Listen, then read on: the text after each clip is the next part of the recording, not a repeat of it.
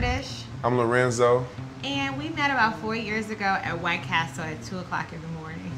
Parking lot, pimping. I'm an overseas professional basketball player. And I am his basketball wife. We have been together for 4 years and we've been engaged for 2 years.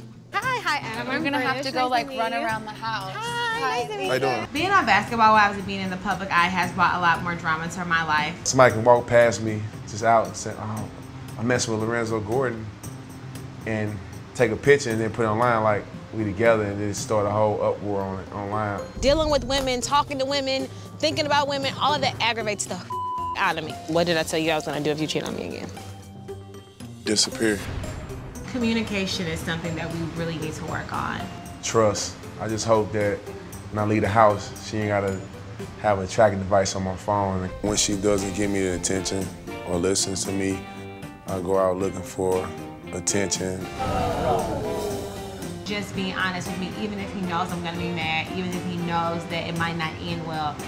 I want him to just tell the truth. It's not that hard. All you have to do is just open your mouth and say yes or no. I feel like I am capable of making a commitment to him.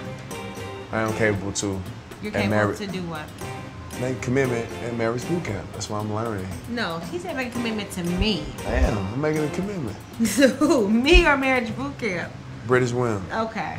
You know, I'm hoping that when we leave out the house, she say, we're getting married this day. I want to know the day. You know, I'm tired of being engaged.